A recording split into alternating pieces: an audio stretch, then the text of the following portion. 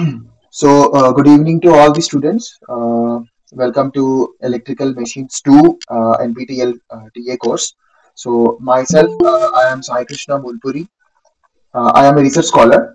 I will be assisting you with the tutorials that happening for the entire course during this semester. So, uh, what we will do is in these sessions, most importantly, whatever topics you have been discussed during the week one by professor, and that topics, a gist of those topics we will discuss in this tutorial session.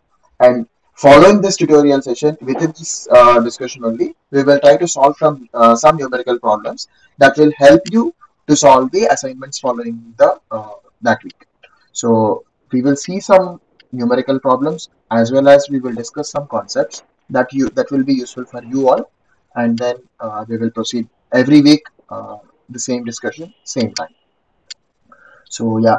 Students can mute themselves. I think some of their microphone is on. Please uh, mute while we are discussing, and then whenever you want to raise a question or doubt, you can unmute yourself and talk. Or else, it's better if we keep the microphones off of the students. By mistake, if you have unmuted, you can mute yourself. Yeah. I hope you can see the screen as well. So here. Before going into discussion, let's see a quick overview of what we are going to discuss in this particular course. One second, someone has joined. Here we are seeing electrical machines 2. So the primary focus of this electrical machine 2 course will be on moreover like AC machines. In electrical machines 1, the last semester course, we discussed DC machines as well as transformers also. But in this session, in this course, going forward all these 12 weeks, we will be discussing electrical machines 2 concepts. That is, primarily it will be focusing on three-phase induction motors, single-phase induction motors, as well as synchronous motors. There are some standards, like underlying principles of all these motors and machines, that are more important before actually discussing directly these machines. And also, before going directly into the machines, we have to discuss some basic operating principles of these machines. And even before going there, it is very important to understand about these windings of electrical machines. One second, someone has joined. Yeah. So these two are the basic things we need to understand before actually discussing the machines directly. When we study any electrical motor, what we will try to do, because to study its performance, everywhere we try to draw its equivalent circuit, right? So equivalent circuit of any motor is very important, because by drawing that electric equivalent circuit, we will try to analyze the performance of these machines. Every electrical equivalent circuit is able to replicate the performance.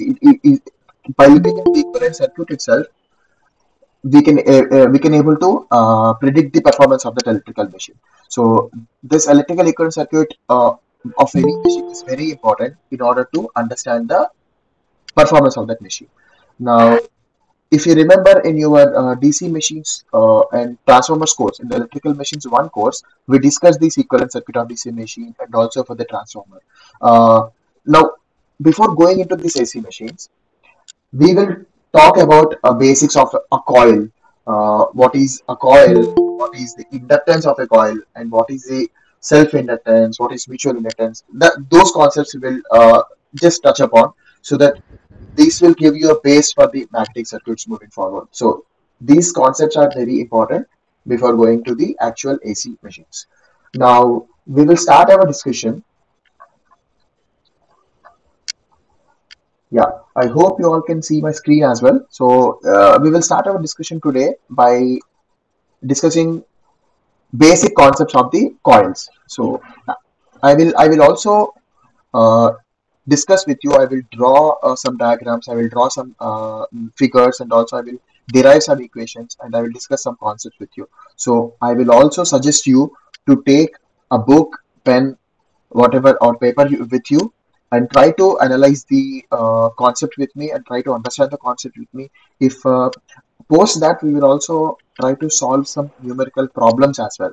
So during that part also, I will strongly suggest everyone to pick up your pen and paper and solve along with me, so that you will also get hang of all the concepts. You will try to apply these concepts, and that will be very, one second. Yeah, that will be very useful for you even for solving the assignments following on. So yeah, first we will look at the equivalent circuit of a transformer. So why we are looking at the transformer equivalent circuit? Because transformer is nothing but a coils, right? There are two coils separated by a core. So that is very important to understand before discussing the AC machines. Now, if we see equivalent circuit of a transformer, we will try, but we won't discuss. We are not trying to arrive at the transformer equivalent circuit by transformer operation, but we will try to arrive at that equivalent circuit of transformer with the viewpoint of circuit analysis, basics of networks. I think someone's microphone is on.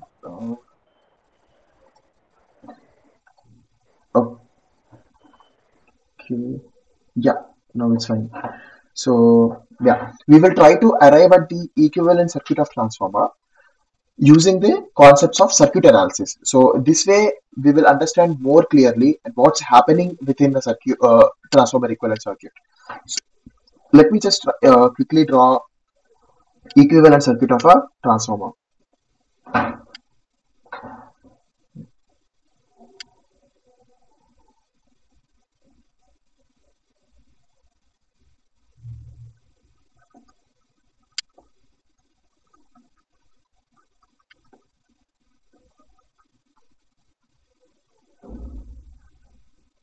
This we already remember. One second, someone has joined. Okay.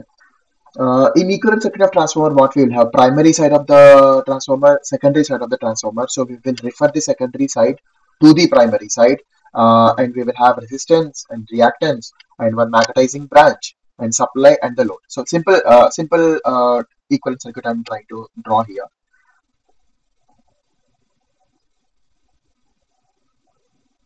This is AC supply, and we will have a resistance here and inductance here, and we will have magnetizing branch. This is secondary side that is being referred to the primary side, and secondary side resistance, and the primary side, secondary side inductance, that is reactance, and also let's say we will represent it with the load. And yeah,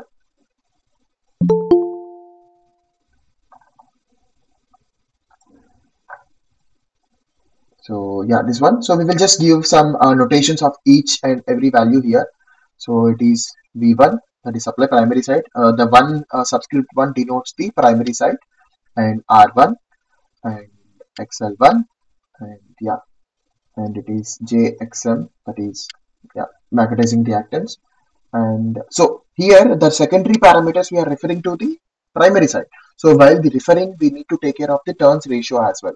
I will just, let's say, I will just write here A. Let's say this is the turns ratio. This is N1 by N2. And can anyone tell me what is this resistance now? Refer to primary. R2 is there, but we have to multiply with some factor to get the primary refer to the primary. Can anyone tell me? This is XL2, and yeah, this is load.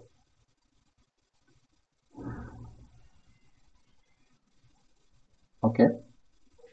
Any idea? So what should be this conversion factor? I already mentioned this is the turns ratio. A is N1 by N2. So N1 is the primary turns, N2 is secondary turns. So we need to multiply resistance with square of the turns ratio to get the resistance referred to the primary. This is A square into XL2. So yeah, this is the entire equivalent circuit of the transformer referred to the primary side. Now we are trying to arrive at this particular equivalent circuit through circuit analysis concepts. We will take single coil and we will see, we will pass some current through it, and we will see how the flux is generated and how each flux is generated being taken as a voltage source, and we will try to uh, we will try to write some KVL equations for primary side as well as KVL for the secondary side, and we will combine those two to get a equivalent circuit. The figure you are seeing, we can easily get that figure using the circuit analysis concepts of KVL, KCL, and basic network analysis. We will see that. So, um, in order to arrive at this purely from the circuit analysis, uh, we will see what exactly a transformer is.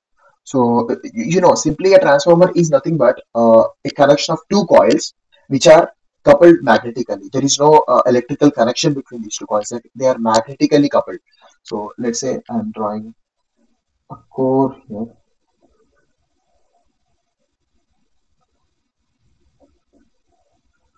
Okay, let's say this is the winding. So try to draw a winding like this always because it represents the style of winding. So you won't get confused. Yeah.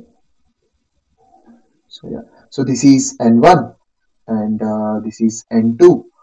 And yeah, this is the basic transformer. I'm not trying to connect any voltages or representing any currents. I'm just showing you simple transformer having two coils, each of turns N1 and secondary turns N2. Now, by looking at the circuit, we can see that these two coils, N1 and N2, are having mutual coupling between them. So these will be mutually coupled only when we try to pass a current through any of the coil. Let's say I'm trying to pass some current in, say, coil 1. Now, whenever I pass some current through the coil, flux will be generated in the coil. Now, the flux, we have provided a path for the flux to flow through the core. Now, when the current, I have flown some current in this coil, and flux will be generated, and the flux passes through this path, and while passing through that path, it will link with the other coil because secondary coil is right there in its path. Now, when the primary flux that is generated by the primary winding links with the secondary, uh, links with the other coil, it will induce some voltage in that coil. So that is the law. Right now, even though there is no electrical connection, these two are getting magnetically coupled because of the flux generated by the primary coil. So that's a basic understanding of how these two coils are magnetically coupled. So now we will actually see with this linkage of flux and with this induced EMF what actually happens. Now, before going to that point, we will try to understand because we will be using these terms a lot in induced EMF, flux linkage, and the basis of all this is inductance. So, what is an inductance of a coil? And from that point, we will try to analyze how this inductance is relating to all these flux linkage as well as the voltage EMF induced. Now, can anyone tell me what is the basic understanding of an inductance of a coil?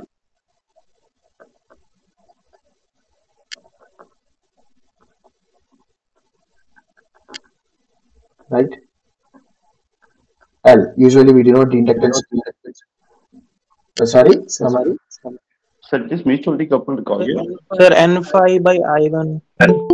No, I'm not asking for formula. So what does this physically mean, the inductance of a coil? Let's say flux is passing through the coil, some kind of flux So the linkage, flux linkage with the number of turns. flux linkage with the, hello? Flux linkage is already This is, taking into account of the turns. sir, the flux linkage due to current flowing through it. And Exactly. So when you are passing a current through a coil, flux the flux is being linked with the coil. Flux linkage means flux is different, flux linkage is different. Flux linkage means, let's say flux is passing through a coil with n number of turns. So through all the turns, the flux is linked. 1 second.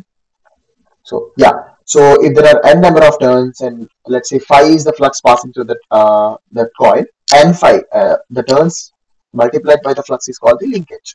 Now, for a given current, and we also know the flux linkage, the total flux linkage with the coil for a current passing through it is called the inductance. Now, as one of our students said, I'm trying to represent that in terms of mathematical formula. So L, sorry, yeah, L is equals to Total number of turns. Total flux linkage, we will try to write in terms of volts first, then we will try to convert it into turns and flux. Flux linkage divided by the total current. So, Okay. yeah, exactly. Now, let's say this is the primary side of the transformer, right? Now, I am trying to flow a current of I1 here, and according to right hand thumb rule, so can anyone tell me what is the direction of the flux? Is it anti-clockwise or clockwise? Clockwise. Yeah, it is clockwise generated. How? With Clockwise. right. So if my four fingers are showing you the direction of current, my the thumb will directly show the direction of the flux generated. Now the current is in this direction. Flux should flow to the uh, towards the roof. Now the path provided will directly show you that the direction of flux will be clockwise direction. So this is the direction of the flux. Now, yeah. Now seeing that the formula L is equals to N phi by I. Flux linkage is number of turns multiplied by flux. Now, to calculate L1, number of turns in the primary winding is N1, and the flux generated, we can call it as phi 1 here, total flux linkage. And current passing through the coil 1 is 1. Now, here, an interesting thing happens. So, what that is flux will always find a lower reluctance path to complete its path. So we need to provide a closed path for that flux so that it can complete its path. So it will always choose the lower reluctance path. If you provide two paths to the flux, and which path is having lower reluctance, but reluctance you can say it as analogous to resistance. Which path is offering less resistance, the flux will take that path as well. That's the path it will take. So here the core is having a lower reluctance compared to the air around it. So obviously the flux will choose through the core. But however, one second. Yeah. However, within this core, the main flux will flow. There is no doubt about it. But there is some amount of flux that will take the air path. So that flux we are not utilizing it. There is some amount of flux that is leaking out of the core. So we call that as leakage flux. A simple diagram we can show you. So let's say this is main flux 5m, and here some flux will take its closed path here, phi L.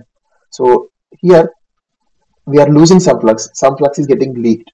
So that is we call as a leakage flux. Now, what we talked about inductance is nothing but total flux linkage. Total flux linkage means it's the summation of main flux as well as the leakage flux. So let's say main flux we are representing by, let's say phi, this one, let's say phi 1 phi m1, that is main flux, plus phi l1, that is the leakage flux. So these two, summation of these two flux will constitute the total flux linkage. Now let's substitute that in the formula. L1 is equals to N1 into phi m1 plus phi l1 divided by I1. Now I'm just dividing it, like taking out of the bracket, n1 phi 1 by I1 plus n1 phi L1 by I1. Now, if you see, the second term of this expression will be always related to the leakage inductance. Now, this entire term is inductance, but this term is the leakage inductance, right?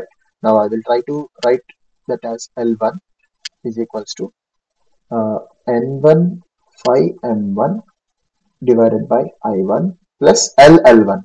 So LL1 we will try to treat it as a leakage inductance from the primary coil. So this is the important relation where we can see how the turns, how the flux linkage, and how the current passing through it, and is everything related to the inductance. So it's a simple concept. By simple concept, we were able to derive the expression for the inductance. Now let's say we have two coils.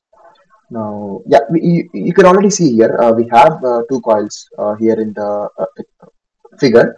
Now, I'm trying to relate the concept of mutual inductance here. So, what exactly if I place a secondary coil And let's understand the concept of mutual inductance. Now, for that, just I will draw quickly. This is N1 and some current is flowing through I1. So this is N2, right? If there are two coils, let's say we are seeing two coils here. Now phi M1, that is the main flux that is generated by the primary. This phi M1 will link with the secondary coil 2. That we will call as a mutual inductance, because that flux M1 is not generated by the N2, but however it is linking with the N2. That's why we have said they are magnetically coupled, and there exists a phenomenon called mutual inductance. Now, mutual inductance is also inductance only, but how we are representing it? So, same thing, total flux linkage. Here it is represented as M21, total flux linkage with N2 coil. That's what mutual is, N2 coil, due to the current flowing through the primary coil, that is I1. Here in the subscript you can see M21. 2 is flux linkage with the second coil. The 1 represents the which coil is carrying the current. Here the first coil is carrying the current. That's why the subscript will be 1 always, M21. Now, how much is the flux linking with the N2? Can anyone tell? It's simple. N2, from the figure you can say phi M1 is linking with N2. N2 phi M1 divided by the current flowing through it. That is the current responsible for that. That is I1. Now M21, M21 is equals to N2 phi M1 divided by I1. Yeah. Now, yeah, we understand the concept of self-inductance and mutual inductance for a coil, single coil. Now, let's pass current through the second coil as well. Let's make it a bit more complex. It's simple. Only now I1 current is flowing in N1. Now let's pass current through N2 as well. So let's say in this figure, I'm trying to pass I2 through N2. Same discussion.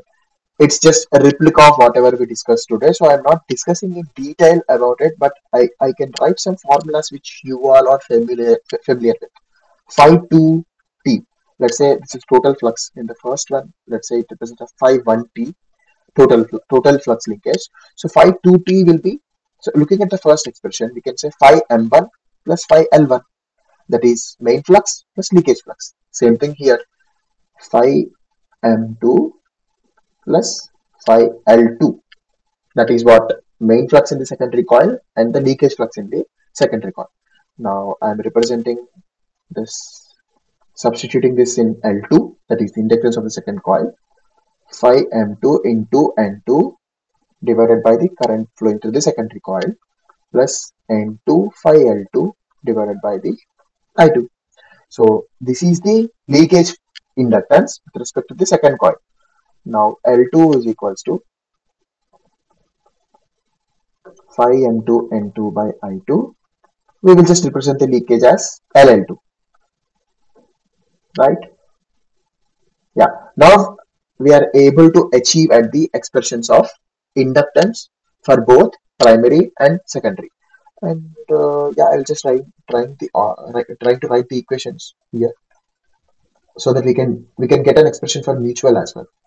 N1 phi 1 by I1 plus LL1, and L2 is N2 phi M2 by I2 plus LL2. And apart from this, we also have the mutual inductance, right? M21. At the top right of the screen, you can see M21 and 2 phi M1 by I1. So similarly, what is the self-inductance, mutual inductance in the second coil? In the first coil, due to the current passing through the coil number 2, that is I2, and 1 phi M2 divided by I2. So these are all four equations, very important equations to understand the concept of inductance. Inductance will have two kinds, that is self-inductance within the same coil, mutual inductance due to the other coils linkage. So these are the four equations. Now, if you closely observe equation number 3 and 4, let's give numbers to the equations 1, 2, 3, and 4. From equation 3 and 4, we know one thing. Flux, what is the basic understanding of the flux? Let's say MMF, there is MMF linking with there is MMF linkage, that is Ni, and we know the reluctance. And how we can calculate the flux? Can anyone say the relation between flux, MMF, and reluctance? Flux, Sir, MMF. flux is equal to MMF by reluctance. Yeah, exactly. So flux, we know that we can write it as MMF by reluctance. So MMF is nothing but Ni, multiplication of turns with respect to the current. One second, someone has joined. Okay. Now let's try to replace the flux in equation 3 and 4 with this relation we know, that is MMF is equals to uh, Ni and reluctance. We will replace the flux term with this equation, and we will see something interesting will happen. Now that we will see here. N21, I'm taking equation 3, that is N2 divided by I1, and let's replace, someone has joined again. Yeah. And N2 by I1, I have taken N2 by I1 separately, and phi M1.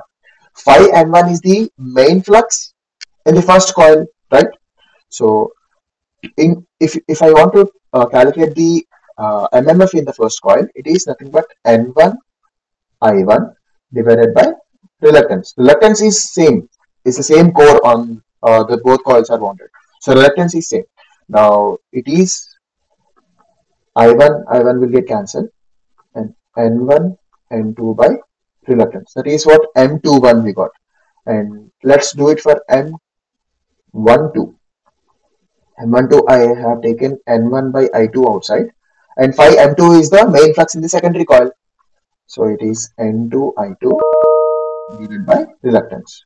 Now again I2 same, cancel, and N1 N2 by R. Now what did you notice here? If there are two coils and you have given some different currents, even though you have given different currents flowing in those two coils having different turns ratio, the mutual inductance between these two coils is always remains same. If you see the expression for M12 and also M21 is same. That's why we don't go with these subscripts of 2, 1 and 1, 2. It will be confusion. Anyhow, they are having the same value. We will try to represent with single term, that is M. Someone has joined again. Okay. So yeah, this is how we can say that the mutual inductance of two coils will always remains same irrespective of the current flowing through them. So now we started the discussion with what whether we can arrive at the equivalent circuit of the transformer that can be made, or somehow we have to arrive at that equivalent circuit, this equivalent circuit which we discussed in the first slide, using inductance concepts. Now we understood. Yes, Swapnil, you want to say something? Yes, sir. So, but in the formula of mutual inductance, M21 and M12, Yeah. there is I1 and I2. But in the final formula, M21 is equal to M12, and Yes. there is no current. Yeah. So, Yeah. sir, Yes. If there is a current in equation 3 and 4, you see the current is there, I1 and I2. That is dependent on the main flux, that is phi M1, and I2 will be dependent on the phi M2. But when you write the flux in terms of MMF by reluctance, you can cancel out the current terms. It's just a representation that mutual inductance will only depend on the turns ratio and the reluctance of the core, but not on individual current passing. Even though you can pass any amount of current, I1 or I2, when you calculate the mutual inductance, it will always be dependent on the turns ratio as well as reluctance of the core. Yeah, sir, so, it is totally independent of current. current terms will get cancelled out. Current terms will already get. I mean, they're already taken care of while calculating the mutual inductance. If you're calculating mutual reluctance for a coil between any two coils, You can calculate using current also. For calculating current, what you need? You need flux as well, right? While calculating flux, you need again the value of current there. So that's where the current terms are being taken care of. That's what the inference you have to develop from this, uh, get from this formula. The Yes, sir, got it. Yeah, current terms are already taken care of because current terms, when you divide the total flux linkage with the current flow passing through the coil responsible for that coil, the flux linkage here is already having a current term. So to calculate flux, you need current. Definitely, current can't be neglected, but the current flux linkage and also the current flowing through will get cancelled out. So that's how the current is being taken care of. That's what it means. So yeah. So moving forward, now we will try to arrive at this equivalent circuit of transformer using this inductance concepts. Now, let's say now I won't be drawing this transformer and two kinds of turns ratio N1 and N2 like that, but we will try to draw it in a simple way. That is like this. Yeah. So this one is N1 and this is N2. Let's say this one is having L1 inductance and this is L2 inductance. And anyhow, the mutual inductance is always same. That is, I'm denoting with a M. Now, one important thing when it comes to magnetic circuits is dot convention. So you might have heard about it, and it is very important to understand this dot convention because this dot convention is it is useful in this coupled coils. So how these dots are connected? You don't have to get confused about the dots. It's just polarity. What is the polarity? Instantaneous polarity, you can say, at that particular point of time. What is the polarity at that instant? So that is what we will mention with the dot. We will see clearly what a dot exactly means. Now, before that, to get the dot convention, uh, let's try to pass alternating current through one of the coil. Why I choose specifically alternating current means, so because to get a time varying flux linkage, I'm trying to pass the alternating current. So why should I need to get a time varying flux linkage? Anyone, anyone can tell me? So that, sir, EMF can be induced on the other side. Yeah, right. So the induced EMF will only be generated or induced when we have a flux that is changing with respect to time. So it's a d phi by dt, and the flux will get linked with the number of turns n phi, and if we differentiate it with our time, and we will get the EMF induced. So in order to get a time varying flux, what is needed? In order to get such kind of time varying flux, we need to pass a current that is varying with respect to time. So it's all linked. I'm just writing it here. I need a flux that is varying with the time. So, yeah. So in order to get this current, this kind of time varying flux, I need to pass current that is varying with the time. That is I of t, that is varying with the time. To get a time varying current, I need to supply that winding with such a voltage that is varying with the time. So this is all linked with. So once I get a time varying voltage and I will get a time varying current, that will generate a time varying flux. The time varying flux will be responsible for the induced EMF in the second coil. Now, yeah. So my flux is basically time varying, that is phi of t, and let's try to write the formula for here. Okay. And to okay, anyhow, let's try. I will try to draw a transformer. Okay. Now we are trying to understand the dot convention. How we are going to decide which place we have to place the dot on. What is actually the polarity and like that. Okay. Oh, okay. Let's say I'm trying to. Sorry. I'm trying to give alternating voltage to primary winding, that is V1 of t, and and here the current flowing will be I1 of t. Because of this alternating current, this is the current flowing through the winding, and I will be able to generate a clockwise flux in the clockwise direction that is varying with the time phi m1 of t. Right? There is a main flux in the primary coil. Now, yeah.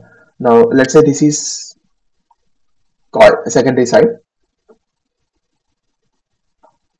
It is open, but I am trying to connect a load here such that I am providing a path for the secondary current to flow. So if we connect a load and we close the circuit, then only current will flow. Now the polarity, this is what we are trying to decide here. What should be the polarity at this side?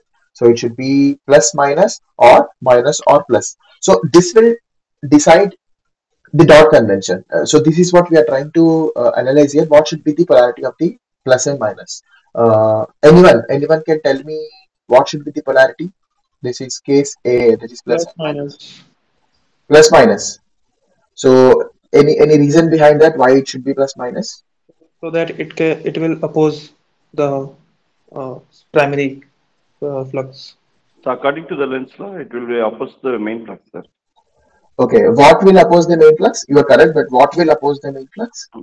What The the what secondary flux. primary flux is? Primary current is produced as a flux.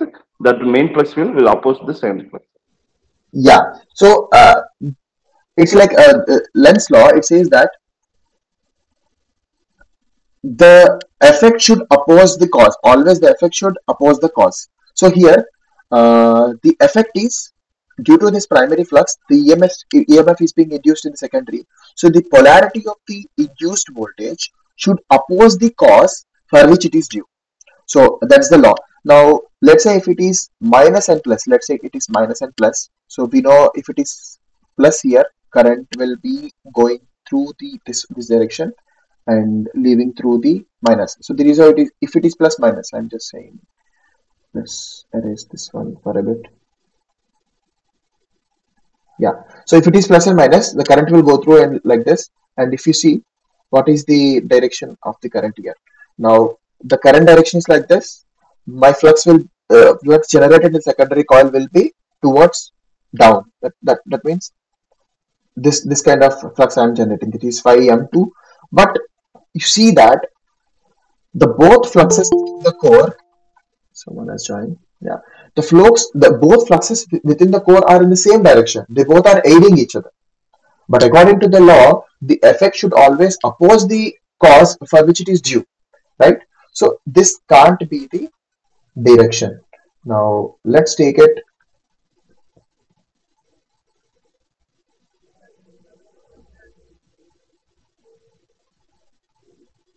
Okay, let's take it as plus minus. Now plus means the direction will be reversed, and it enters the plus and it releases the minus. So this is what the new direction of the current will be. Now the correct current direction is this one. The flux generated will be towards this direction, and it is in anti-clockwise direction, flux m2. Now these both are opposing in direction, and the law is satisfied. So everywhere, whatever might be the condition, anywhere in this electrical engineering, the basic law should always be valid. Basic laws are valid anywhere. So using that we that is how we decide what should be the polarity at the load side. So that's how. Now as our attendees also said that it's the flux generated by the secondary coil should oppose the flux generated in the main coil. So that's how it should be. Now yeah, so that's it. Usually, see, it is plus, it is minus, and when it is plus minus in one cycle, but when it's alternating, it is minus and plus. Then it will be minus and plus here. So always these polarities keep on changing. So instead of saying plus here, minus here, we use the convention of dot. So that's how dot represents what? It represents the polarity of the terminal A, because I have mentioned this dot at the polarity A, right? So it represents the polarity of the A terminal at a given time. So at that instant, that is the polarity of the time. So the same polarity exists here also. Now, that's what it actually means. So if you're saying the polarity of A terminal at a given instant is this one, the same polarity also exists at the other side of this section of the circuit as well. Now, this is simple, as you said, it's based on the simple principle. And now let's try to arrive at the KVL equations. Now we have all the concepts for writing the KVL equations of a transformer, and let's try to get at the KVL equations for someone has joined. Okay, for primary and secondary side of a transformer. Okay, let's say this is the transformer, the top one, the top figure only. Let's say we have no leakages here. No winding. Let's say the winding has a resistances R1 and R2. We can lump them into a single resistance. If there are no leakage resistance and all, we can go for the derivation. So it's just very simple. We will try to look at each and every step. Now, first we will look at the primary side, and then we will go to the secondary side.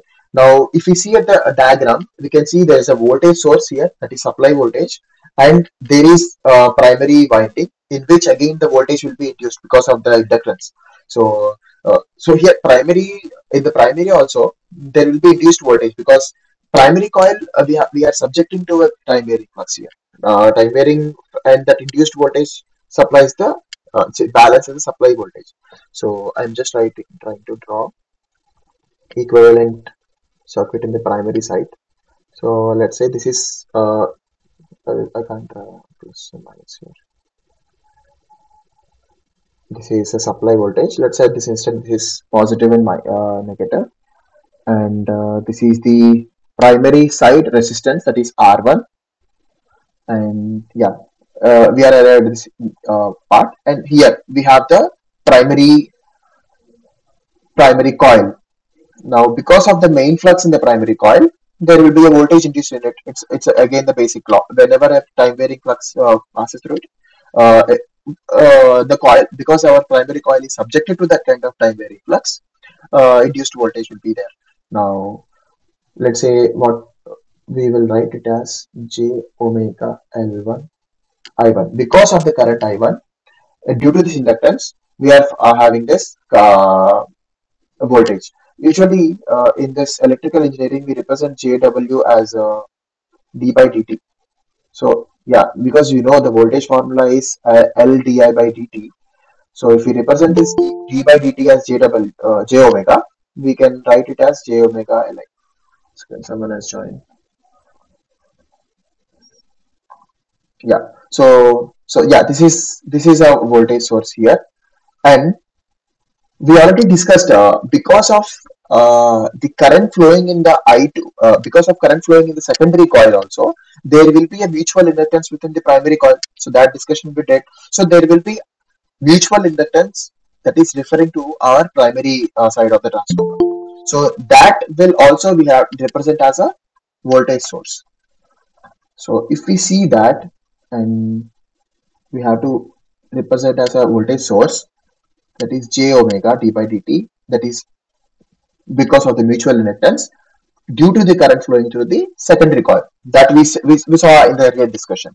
Now we are just trying to represent those inductances that are generating this voltages in the primary side. So this completes the primary side equivalent circuit. Now, what should be the polarity of these two? It should be plus minus or minus plus, that we have discussed in the top section. So based on the polarity in the secondary side, that we will be deciding the polarity of this j omega mi2. Now, if you see carefully, polarity of j omega mi2, if current is entering through the dot, the other dot also becomes positive. Now, if you see here, let's say dot is here, and we want to we were trying to arrive at the polarity here. So this side we are already having, and now here we are trying to arrive at this dot polarity. So this dot polarity. So in this dot polarity, we are seeing that current is entering like this. And whenever current entering at that instant, it is positive. And the same dot polarity we are trying to find here. Here also the polarity will be positive. So the bottom side, let's say this is A, B, and this is also A and B. So this is the bottom side of the coil. So mutual reactance will be existing here at the bottom side. So it's simple because of the dot polarity here it is plus as well. So here also it's bottom side. This is A, B, same side. This is the section we are trying to visualize. So this will be the minus and this will be the plus. Let's say if the current is like this, if the current is leaving means here it will be minus, then it will be minus here as well. So that's a simple dot convention. So we have arrived at the equivalent circuit for the primary side, and in the primary side we have the supply voltage and the voltage generated due to the inductance and the voltage generated due to the mutual reactance. Now, can anyone tell me what are the components in the secondary side? Because secondary side we don't have voltage source, but we have load there and also coil there. And I'm trying to draw the secondary side equivalent circuit, and you also try to solve from your side. I am sure that there will be two voltage sources and there is resistance and load here. Load will also have some voltage drop, right? Now, what are the values of this? So this is easy. This is R2. And what is this voltage? J, that is caused due to the inductance in the secondary side, main L2, I2. Okay. Now plus minus, same polarity here as well. And here, okay, here it is. Sorry. Here this current is entering, right? This is the final one. This is plus here. So this will be plus here as well. Okay. Yeah, this is due to mutual part. So yeah, this is the j omega L2 I2. That is due to the main inductance, it is self-inductance of the second coil. And the bottom voltage will be due to the j omega M I1. That is due to the mutual inductance due to the current flowing through the primary coil that we have discussed. Same thing is a replica in the secondary side as well. Now, yeah, the same polarity as someone has joined. Yeah. Uh, Yeah, same polarity as in the primary side mutual reactance voltage polarity. Now, if you look at the load here, let's say we are representing as a Z2, some kind of voltage will drop across the load. We will call it as a V2, so that it will be analogous to the primary side V1, V2 we have, and also the voltage sources. Now, can someone help me by writing the KVL equation at primary side? It's simple. Now this is the primary side and this is secondary side. Can someone help me with the KVL equations here? Now V1 is equals to, yeah, I1 R1 yeah. So I1 we have to assume that. Thank you. We have to assume that I1 plus here. Yeah, I1 R1 plus JW L1 I1 exactly. And one more term. minus JW M Yeah, I2. exactly. Correct. Now let's try to write the KVL equation for the secondary as well. Now let's say the current flowing through this is I2 and starting with j omega L2 I2 minus j omega M I1 plus I2 R2 plus R2 is equals to 0. With this two KVL equations, we can actually arrive at the equivalent circuit of the transformer which we saw in the first slide. So let me take another slide here, which so that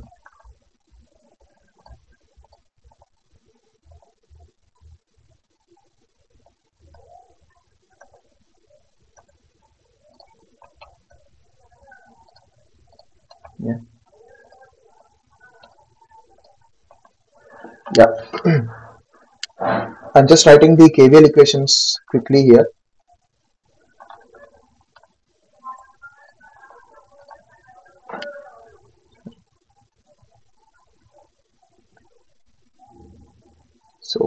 KVL equations in the primary side, that is V1 is equals to I1 R1 plus J omega L1 I1 minus J omega M I2, and the secondary side equation J omega L2 I2 minus J omega M I1 plus I2 R2 plus V2. I2 R2 is already there, sorry, is equals to 0. Now if you see that, okay, I2 R2 is there plus V2 is equals to 0. I2 R2 is the drop across that, and V2 is the drop across the load.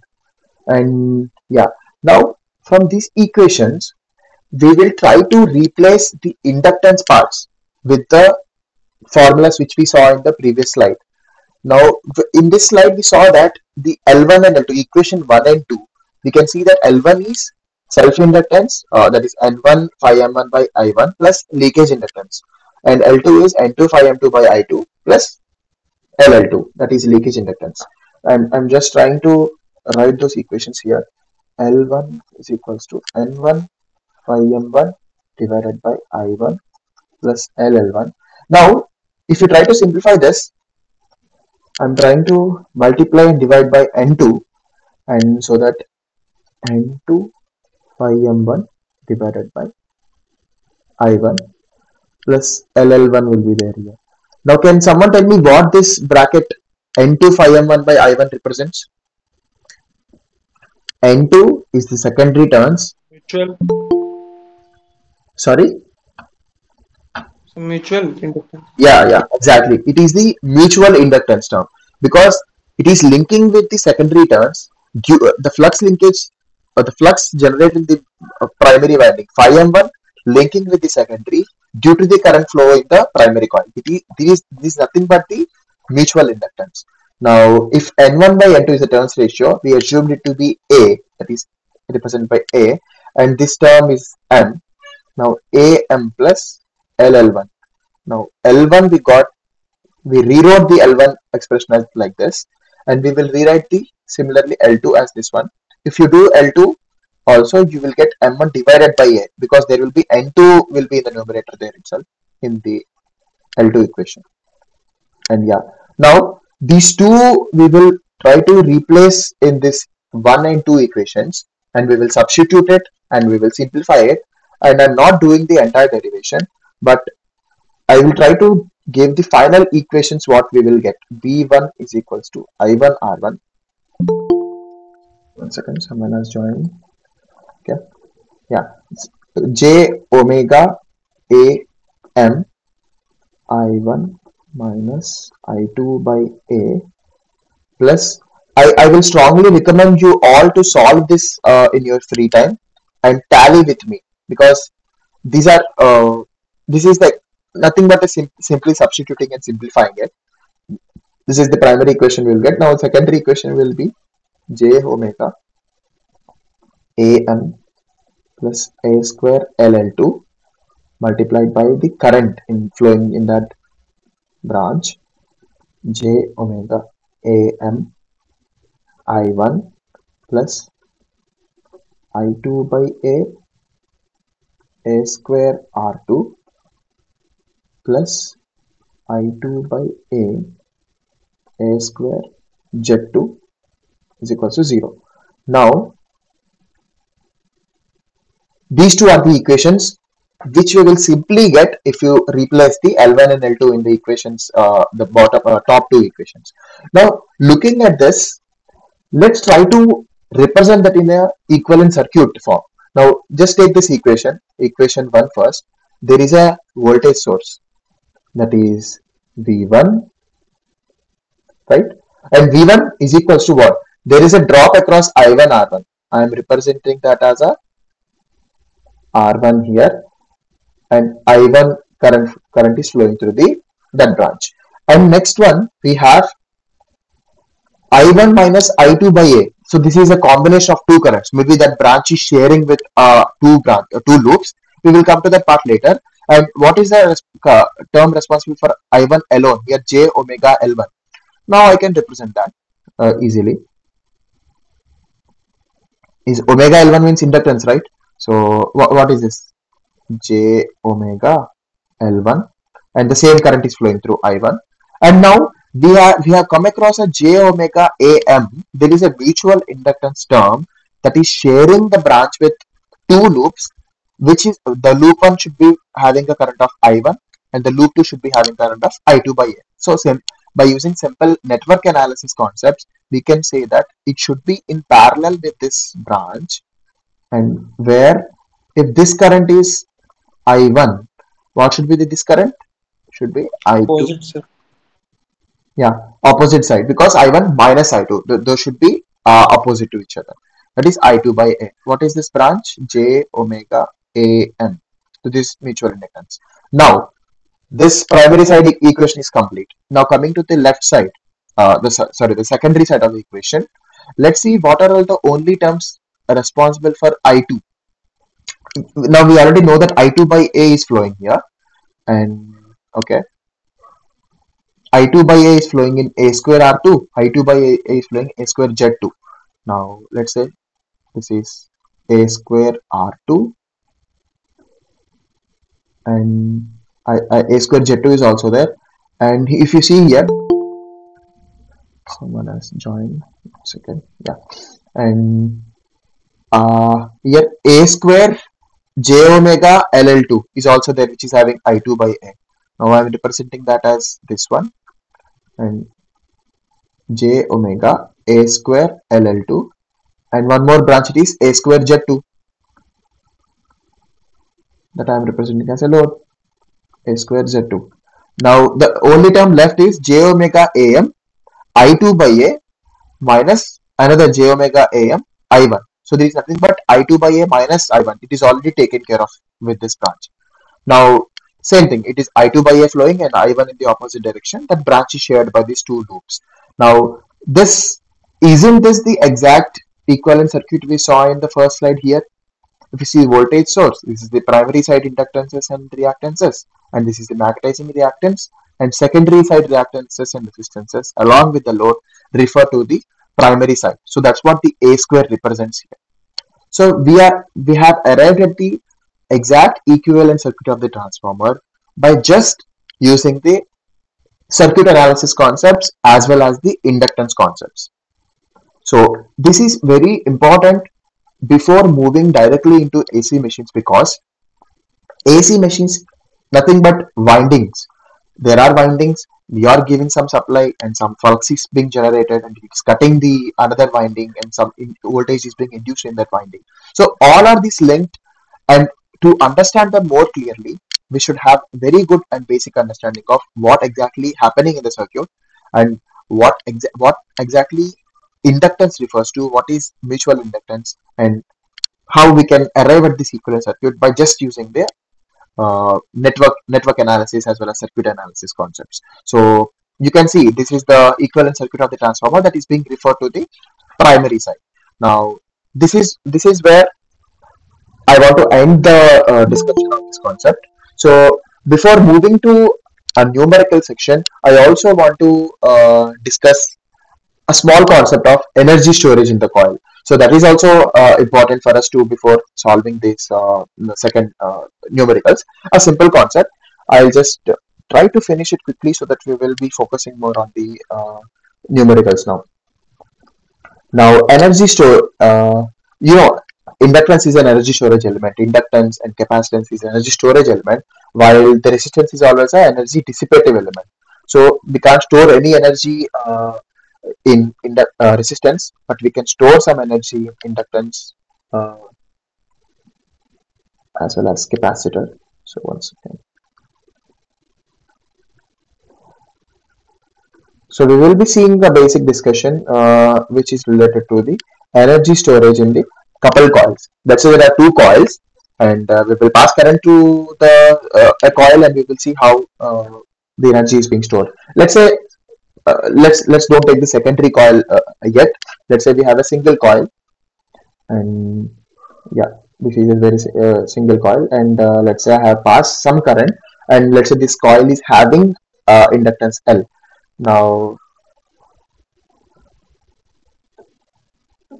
yeah, this is already we discussed it, and it will be equivalent to another voltage source, and this is the supply voltage, time varying, and plus minus, and this is the current, and plus minus L di by dt. Yeah, this is a basic thing. There is a voltage and there is a L di by dt, and this is how our simple equation would look like. Now we can see with respect to source.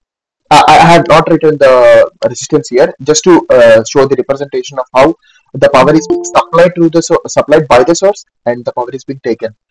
Someone has joined. Yeah.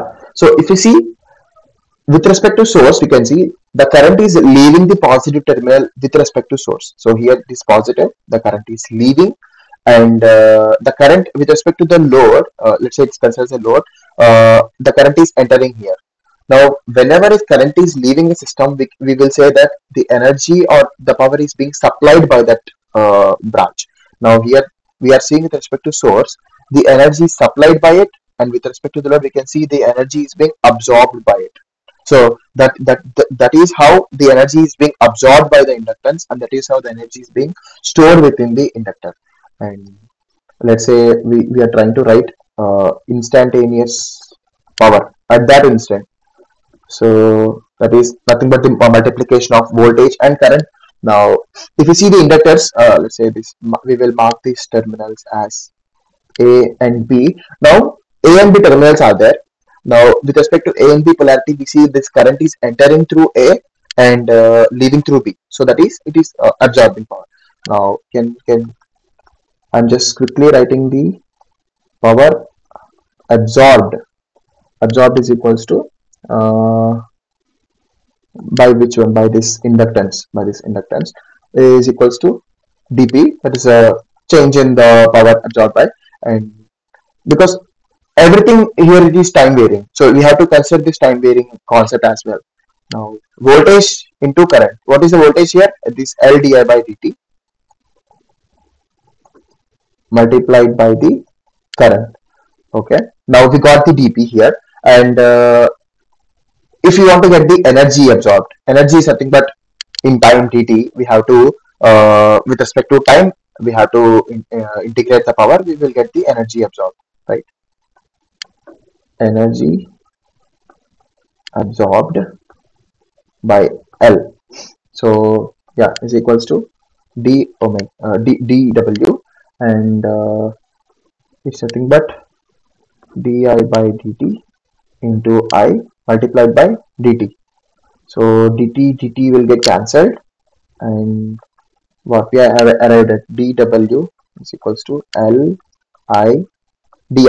So yeah, if we integrate this dw integrate it, and yeah, L integrate I di. Now the current will change from 0 to its maximum value, right?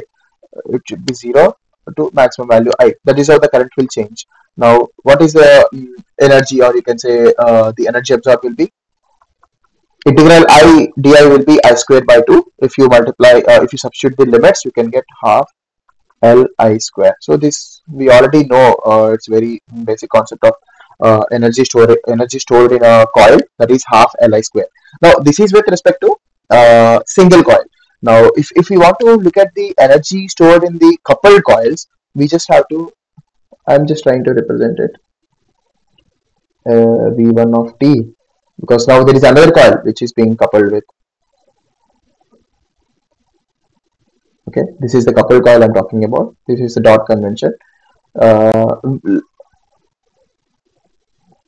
let's say there is also another source here, V2 of T, that is also delivering current to this coil, and there is already a current here, I1, and this is I2. We have just assumed the current of I2 such that a source is supplying to this, so that we can say energy is being absorbed by that coil. Now, yeah. Now we can see. Now we are just trying to represent in terms of voltage sources, because that's what we did in the previous discussion also. Now, since there is another coil the additional voltage source will also comes into picture, which is nothing but the mutual inductance voltage. Now, yeah, this is the supply voltage.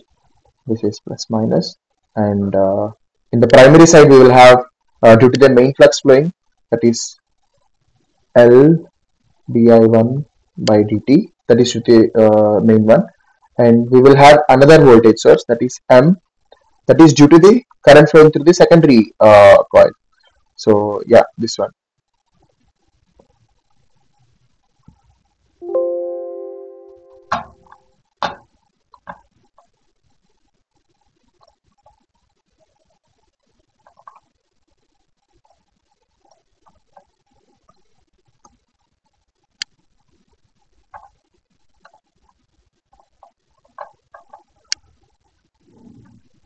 Yeah, sorry for that. Okay. Now, what should be the polarity of this M di2 by dt, that we will see in 1 second. Now, yeah, in the secondary side, I'm trying to have draw the circuit, and here also we will have two voltage sources, and this is the supply voltage, the V2 of t plus minus, and we will have same polarity of plus minus, that is L2 di2 by dt, that is self one, this L1 di by dt, and this one will have mutual part M. This is due to the primary current di1 by dt. Now, if you see, the current is, we have assumed the current direction here, leaving this part and entering this part, and here the discussion in which we have, this is entering this part. So that's how, if the current is entering in this point, we assume this as dot, and this is what plus and minus. If it is entering, it should be plus. Now, since we have assumed this point as leaving at this point, so whatever polarity at this point, we will have the same polarity at this point as well. So since it is leaving, we have to take it as a negative. At the bottom side, we will have negative. Same polarity as here as well. Same polarity here as well. Now, yeah, it all depends on the direction of current you are assuming. So that's why if you assume this direction of current, and this will be minus plus. If it is this direction, this will be plus and minus. So that you will always have to take care of. You just have to see the direction of current, and if it is leaving, if it is entering that with respect to that point, it is plus, and if it is leaving with respect to that point, it is minus. So that's what we have arrived at. And can no, now we just have to calculate the power.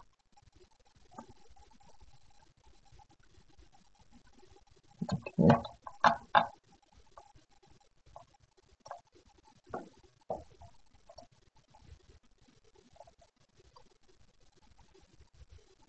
Okay, it's not copying. I will just write the equation for it. Instantaneous power absorbed. Now it is we know that P is equals to V into I. Now P is equals to voltage. Now we will have two terms here because there are two currents flowing here. Now looking at the first section, we will see L1 di1 by dt plus M d2 di2 by dt. Uh, that is being the power absorbed here, right? I'm just trying to here. It is L1 di1 by dt plus M di2 by dt.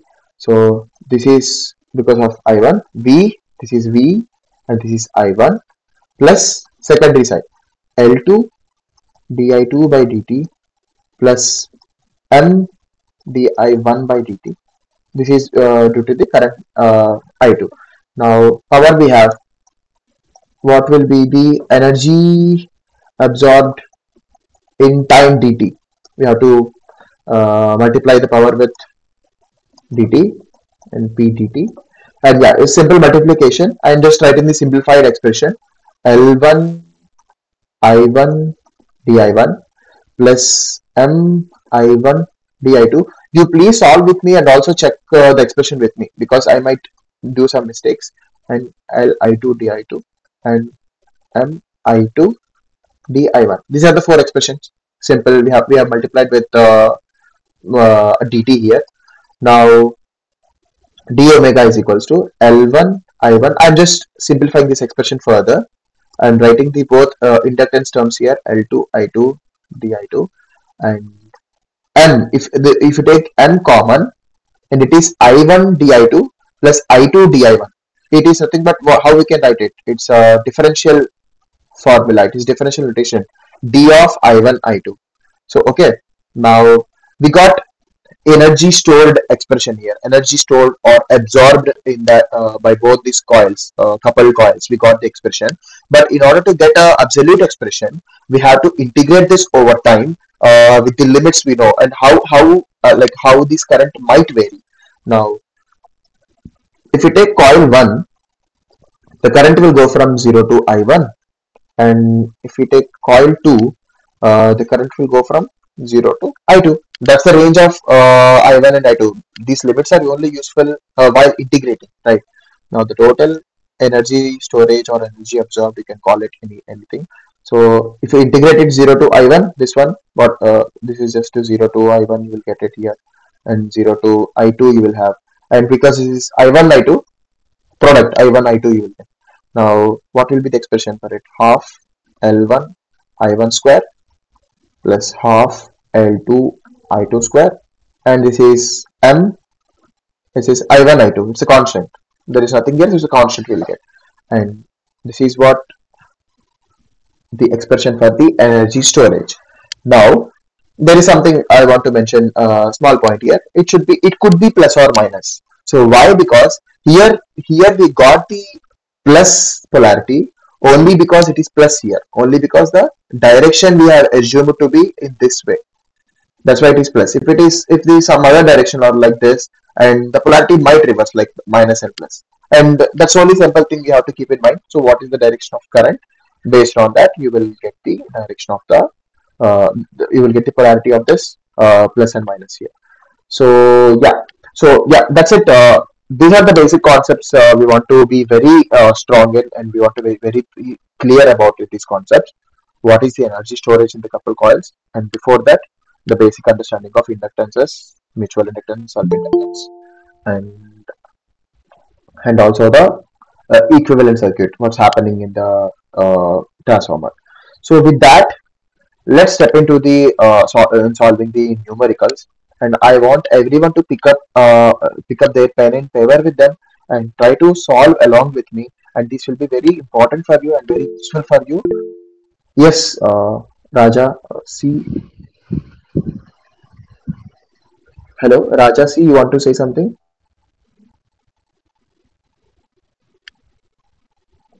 Okay. Anyone wants to talk? They can unmute themselves and talk. No problem. Sir, I have a doubt regarding sign changes value, sir. Okay. Uh, Which one? Which one here? The polarity. yes, sir. In the secondary coil, sir. Sir, one where sir there are two circuits, sir. Yes, sir. This is the one circuit where the voltage source value it is expressed in terms of L and di by dt. Yeah.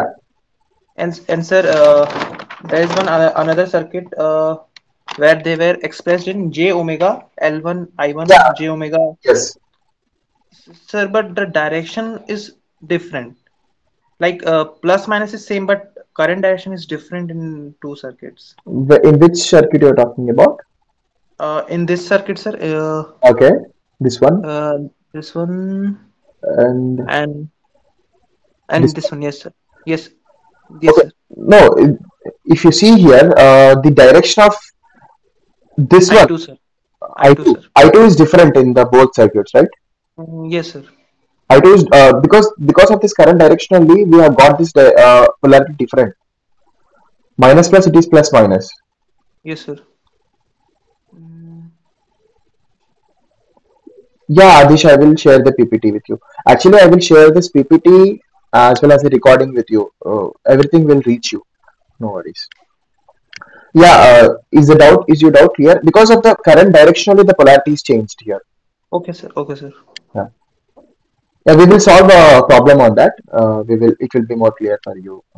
Yeah.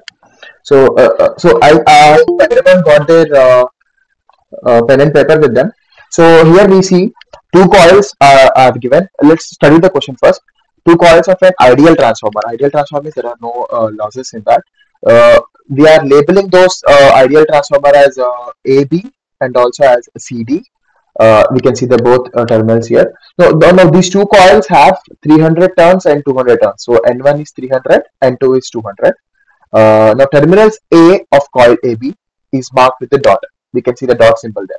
Now self-inductance is given, that is for the coil 1 is 3.6 Henry, and it is said that the two coils are connected in series as shown. If series means the same current will flow through the same the coil. If it is placed in the series, the same current will flow through. That's the meaning of series. Now, one more thing is, if a kind of flux is generated in the coil 1, the same direction will be the flux direction in the coil 2, because both are in series. The both fluxes should aid together, because there is no because they are not magnetically electrically isolated anymore. They are electrically connected. So that's the meaning there. So which terminal of the coil CD should be marked with the dot? So should C be the dot or should D be the dot? We have to decide based on the given data. Now, as we discussed in the discussion, whenever we want to know the dot or the convention in the other side, we have to see where the current is entering and where the current is leaving in the primary side. Let's say I am trying to solve this equation, and let's say I am trying to pass some current, some kind of let's say I am trying to find the DC current, because that doesn't matter if it's a series coil. The AC, we will have a time varying. Let's say I pass some current, and I'm just trying to, yeah, I have passed some current here I, and okay, now the current will enter A, and what will be the current direction? Like this, like this, like this, like this, right? And the same current will go like this, will come like this, and will, and yeah, this is the direction of the current. Now, can someone tell me the direction of flux produced by the primary coil direction? Is it clockwise or anti-clockwise?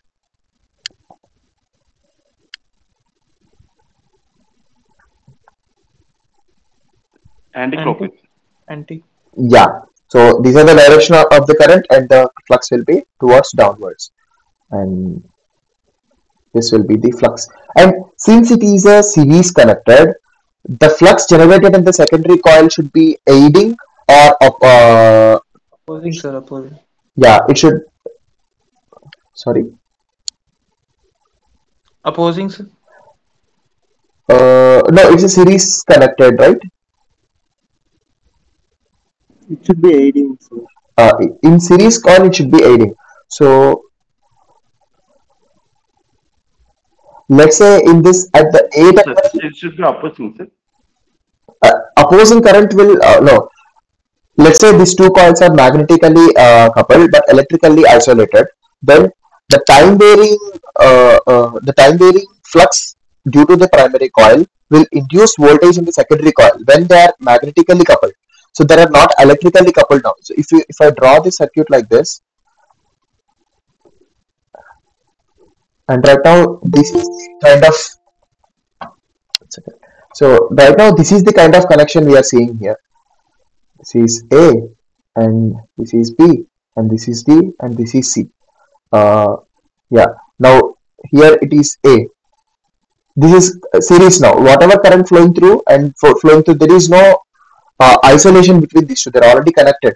So if some flux is generated in this primary, and the same the direction will continue in the secondary as well.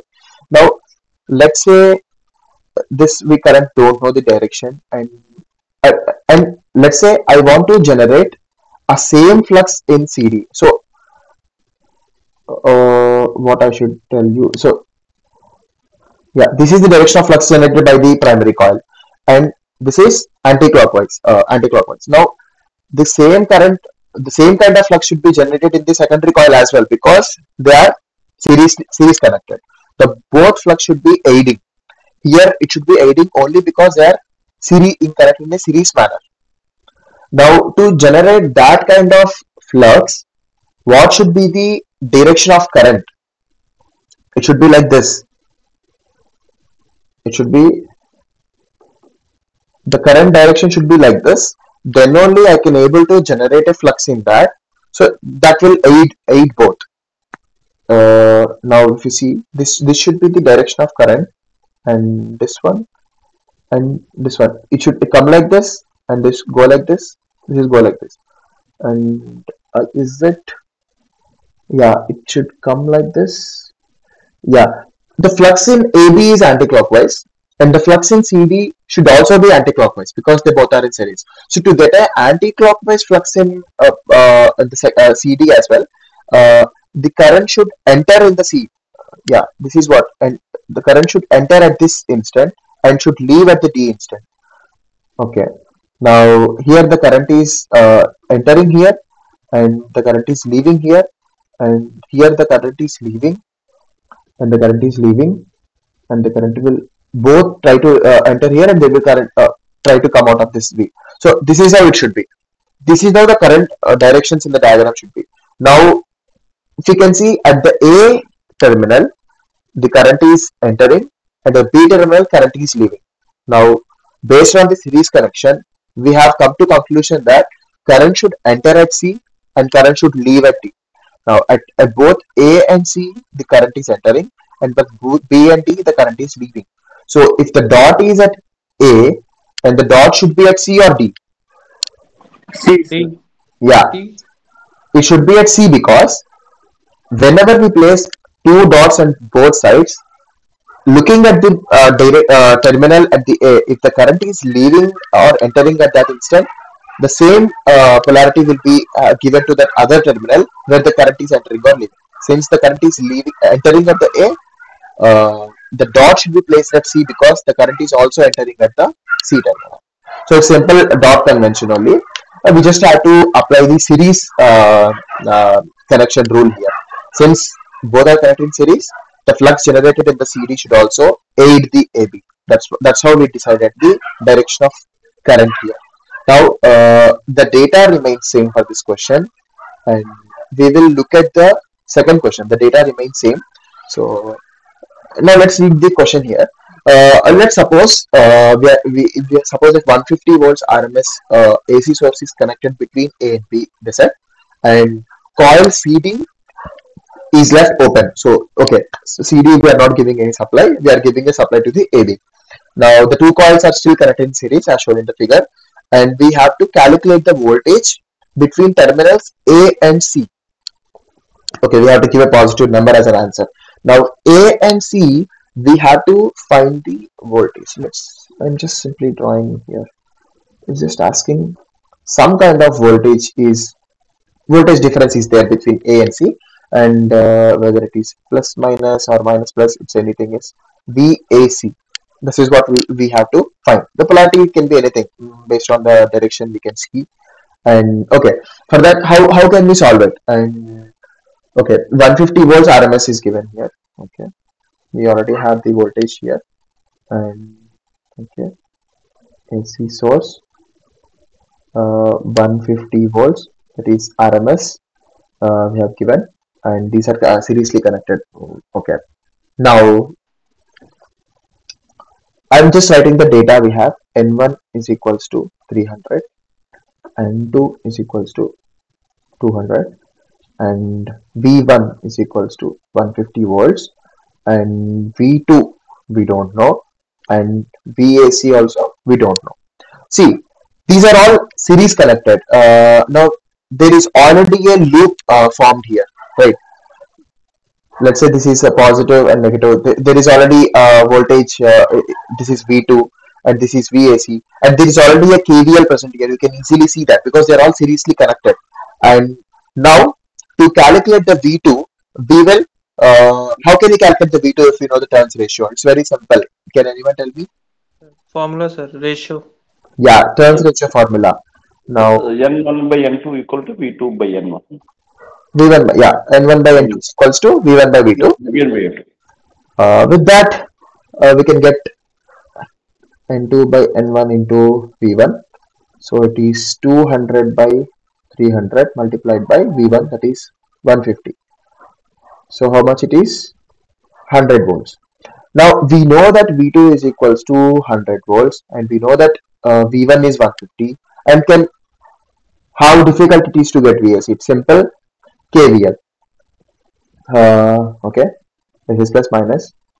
I'm trying to KVL in this loop, and minus 150 plus VAC plus V2 is equal to 0, and VAC is what I need, is equals to 150 minus V2. V2 is 100, VAT is 50 volts. Yeah, it's simple.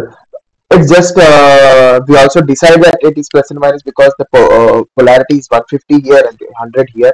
So obviously there should be a drop in VAC. It's 150 volts, 100 volts in the V2, and VAC should be uh, 50 volts. That's it. It's simple. We just calculate the V2 using the turns relation, and we applied the KCL. We can only apply this KVL because it's series connected. There is already a loop formed, a closed loop. That's why we got this relation. If they are electrically isolated, we can't have this relation of KVL.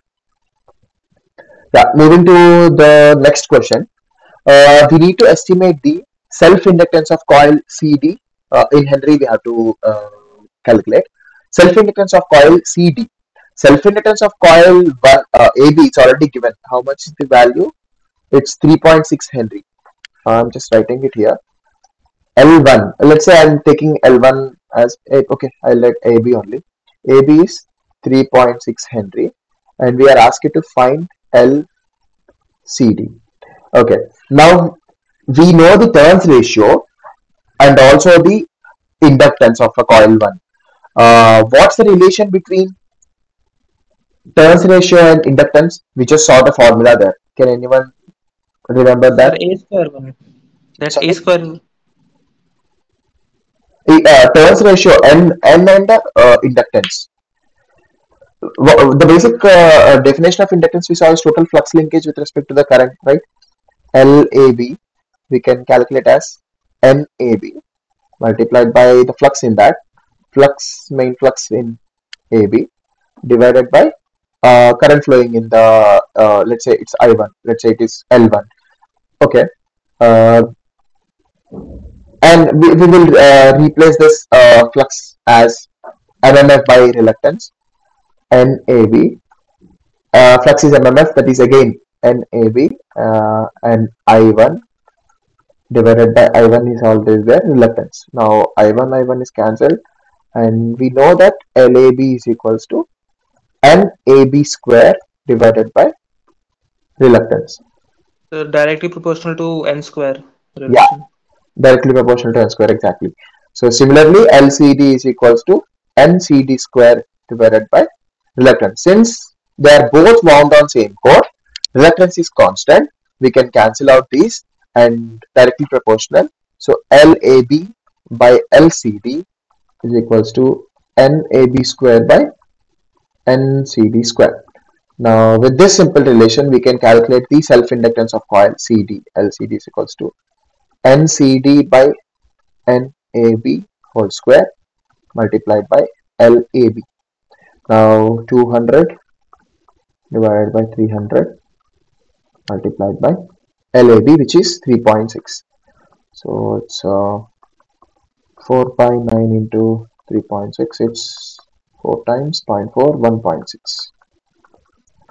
Yeah, simple. It's already relation we discussed here. So with the available data, how we can get to how should be the approach? That's what we have to keep in mind. We know the turns ratio and we know the inductance, so it's directly proportional to square of turns ratio. That's a simple relation we are seeing here. Yeah, now it is being asked to calculate the mutual inductance. Mutual inductance will be same for the both coils. That's what we see. N1, N2 by current we saw. N1, N2 by reluctance we saw it. And yeah, can someone tell me how to calculate the mutual inductance? So L1 we know that is NAB square by reluctance, and we know N NAB, NCD by R. So these are all the values we know, right? And can someone tell me how to calculate M with this? We already know it. We just have to divide it. LAB divided by M is equals to NAB square divided by NAB into NCD. Since reluctance is same, we will get cancelled out. Now this NAB gets cancelled, is equals to NAB divided by NCD. Simply N mutual entrance is equals to NCD by NAB multiplied by LAB. Okay. Now how much is NCD? 200 by 300 multiplied by LAB. LAB is 3.6, I presume. Now it is 2.4 Henry. Again, simple relation. We know the formula for inductance, and we just calculated this mutual inductance with that. The final question for the session, we will close the session with this, and this is the last topic which discussed today: energy stored in the coupled coils. Now here it is saying that we are passing 2 amps current in through the 2 series connected coils, the same current will flow, and how much electromagnetic energy in joules will be stored in the 2 coupled coils. Now let's write the formula for it: half L1 I1 square plus half L2 I2 square plus or minus M L what is it, M I1 I2. Yeah. So this is the formula we have derived in the discussion. Now we have to decide what should be the polarity of it, and it's just uh, substituting the values, right? Let's say we will try to write in terms of a equivalent circuit, so that we can know the direction and also the polarity of the voltages. Now I'm writing it. If 2 amp circuit is flow, we have to give some kind of supply to it, and there will be 2 voltage sources here and another voltage source here, and yeah, to provide a closed path, there should be some kind of closed path here, and they are connected in series. And okay, this is plus minus, and we have passed some current I1 here, and this polarity we know, that is J omega L1 I1, and this will be the mutual part, right? J omega M I2, and this will be again plus minus J omega L2 I2, and this will be J omega M I1, and here we will have some kind of voltage drop across the load here. Like we just are providing closed path here. If there is no drop, there won't be any drop there. Now to decide this polarity of this, what should be the plus and minus of it, we will go back to the discussion which we had. Now what will be the current? See, there is no voltage source here. Now it will be like this, and the it the same current will flow like this. So this will be the current direction. Current will fly, and current will take the path here. So previously it is voltage source, and we are trying to get the energy supplied by the source. That we assume the current direction to be like this. But now the current is flowing in this direction. This is how the current is. Same current will flow through both these. Someone has joined the call. Okay. Now we have to decide on this.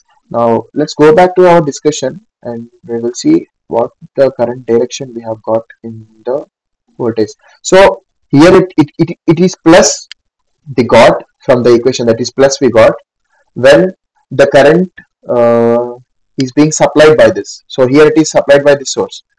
Now if the current is like this, and we have got this polarity of plus and minus, that is what we got, right? Yeah. And now since the current is through these sources, and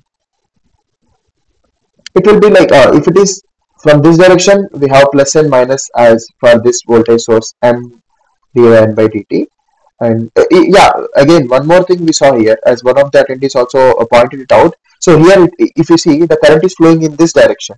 Now it should be minus and plus, minus and plus. So yeah, the same explanation what we discussed here. Because of the current, it is entering in this point. So this is the bottom is plus, and here also the bottom is plus. That's how we decided the plus here. And the same discussion we are having here as well. Okay, sorry. The current is,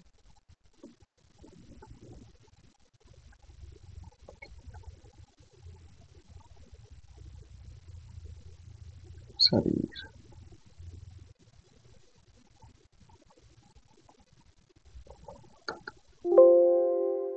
1 second. Let me just.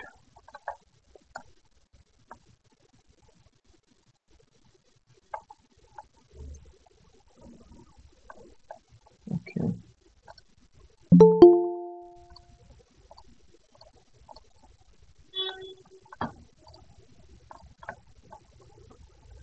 Yeah.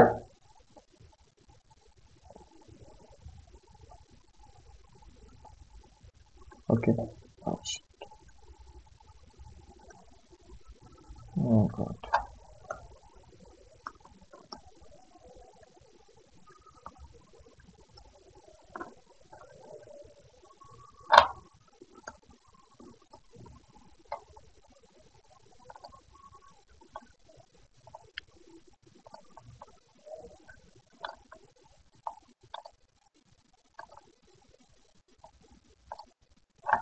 Sorry. Yeah, so this current is entering here. So whatever is the polarity here, it should be plus and minus. It should be plus and minus here as well. So yeah, the same, the first equivalent circuit we have seen here. That's the equation here. So we will get a minus sign here. It's not. It should be minus sign here. So that's what we will have to take care of, because I am writing individual voltage equations as well. So you can see E1 is equals to L1 di1 by dt minus M di2 by dt, and E2 we will have L2 di2 by dt minus M di1 by dt. It's all based on the current direction what it should be. Now P is equals to E1 I1 plus E2 I2. Okay. Now dW will be P into dt, and if you multiply all this, we will have. I'm writing the final expression: half L1 I1 square plus half L2 I2 square minus M I1 I2. I'm not doing the derivation again. We already did that. It's just priority is different here. Now, yeah, you can substitute L1, you can substitute L2, and you can substitute I1 and I2. Because it's a series connection, I1 is equals to I2 is equals to 2 amps. And yeah, you can submit it. You can substitute it. L1 is 3.6, 2 square 4 plus half into how much is L2 we got here. L2 is 1.6 Henry. 1.6 into 4 minus M is 2.4. 2.4 into 2 into 2 4. So yeah, someone calculate it and tell me the answer. I will also calculate with you. I will just tally with my answer. 2, 4.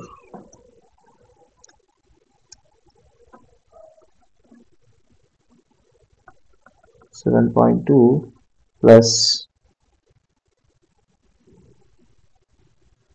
3.2. okay 3.2 minus 9.6. 9.2. 9.6. Okay. Yeah. So how much is this? Minus 3.2 minus 7.2. Is it 0.8?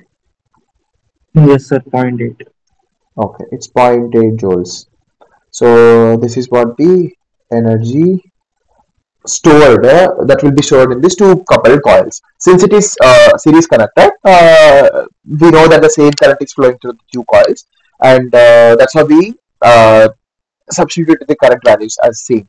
If it is not same, we have to calculate the secondary current as well. So that's based on equations we have to calculate it. Since it is equally series connected, we know the current is same. And And yeah, and just to have a quick revision of the concepts we discussed today. First, we started with the basic concept of a rotating machine. What itself, winding itself together in a machine, and how we can arrive at the equivalent circuit that is needed to predict the performance of a machine via the circuit concepts. After that, we try to solve some problems on that on these concepts. What are inductances, self-inductance, mutual inductance, and we try to solve some problems on that as well. And also, we look at the small concept of energy storage, energy stored in the couple coils, and yeah. So with those two concepts, we tried to solve 4 to 5 questions on that. Simple questions and simple definitions, and yeah. So if you want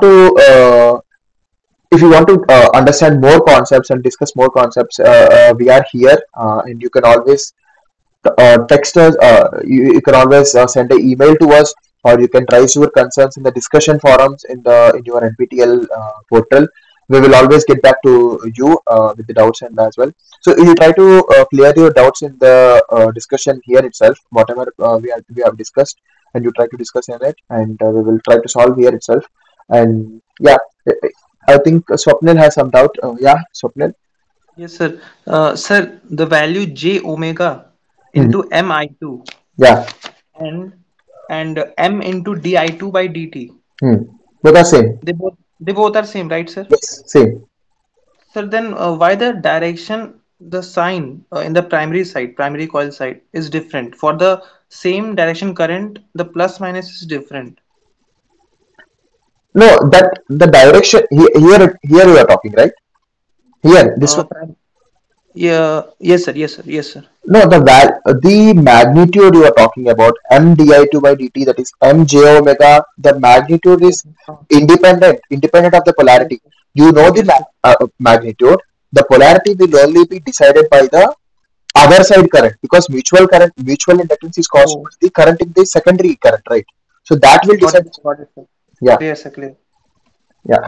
Good, good. It's a valid doubt. Everyone will get confused in the polarity, but it depends on the uh, current flowing through this in the secondary side. So that's what decide the polarity of it.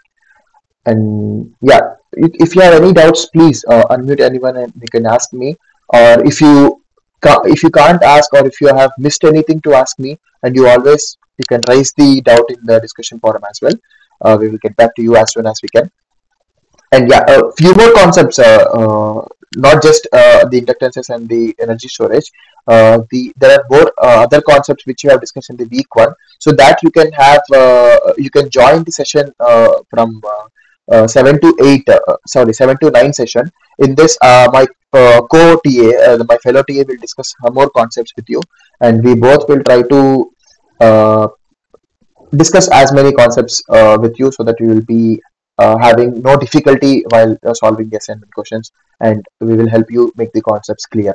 So I see there is a 1 hour clash between these two sessions. So my session is from 6 to 8 and his session is from 7 to 9. So there is a clear clash in it. I understand people wants to join both sessions, or some concepts might be missed by me that will be covered by the other TA. So in that way, your sessions are getting clashed.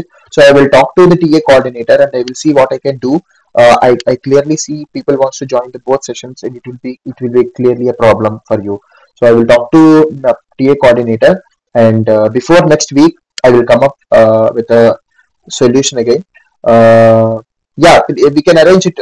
Every week we will meet this session. Every week we will meet at the same time. So if there is a change in this time slot, maybe I can shift my time slot to 4 to 6, so that there will be 1 hour gap in between, and after that you can join the next session for other concept discussion.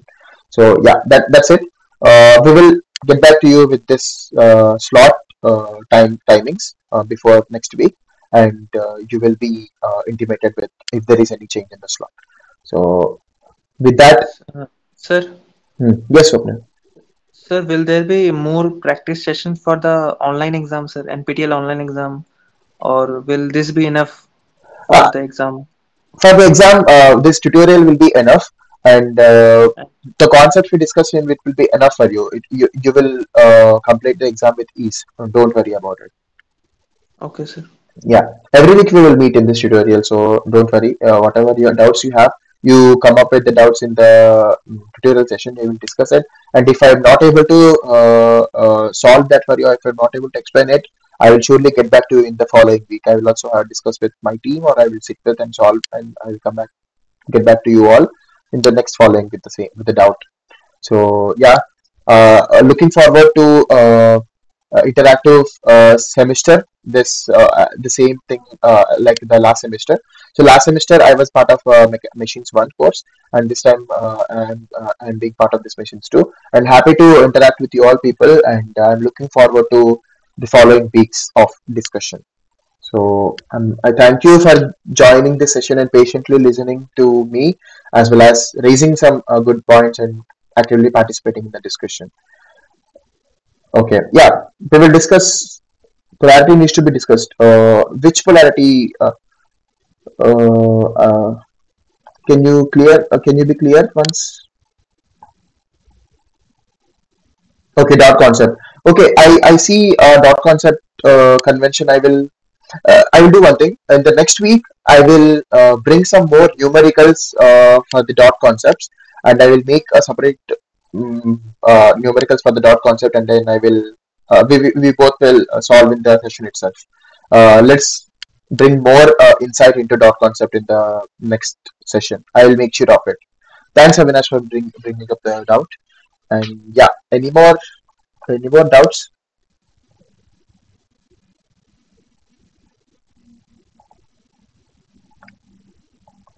Okay. If not, once again thank you for all joining and listening patiently to me, and we will meet in the next week. Thank you. Thank you, sir, for patiently Yeah, solving all the problems and addressing our doubts. Yeah, thank you, sir. thank you. Happy to help. Thank you. Yeah, yeah. When is the submission date for the? This is regarding only assignment one submission. Assignment one submission is not today, right? Sir, assignment 2 is also tomorrow. Uh, Tomorrow, sir. not assignment. Quiz one. Quiz one submission date. When is the quiz one submission date? It's this weekend, right?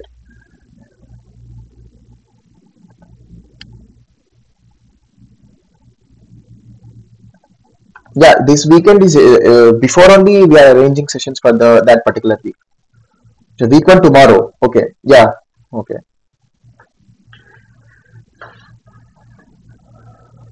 Uh, Sir, okay.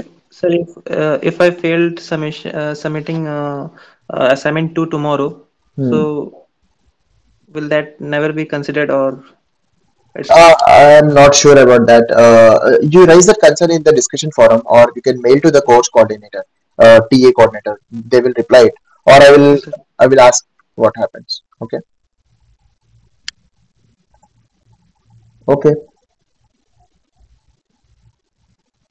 Uh, no, I'm not aware of scores and assignments. I'm only tutorial TA. I think your course TA will communicate those scores with you. Those will be uploaded in the portal, or they will be communicated with you, because we are not aware of those, because we don't grade your assignments or quiz. We only tutorial TAs for you. Discussion forum, you can raise the questions. Okay. Okay. One of your friends says that scores will be available in your portal itself. Okay. Okay then. Thank you for joining. We will meet the next week, same time or different time. We will communicate with you. Thank you. Thank you, sir. Thank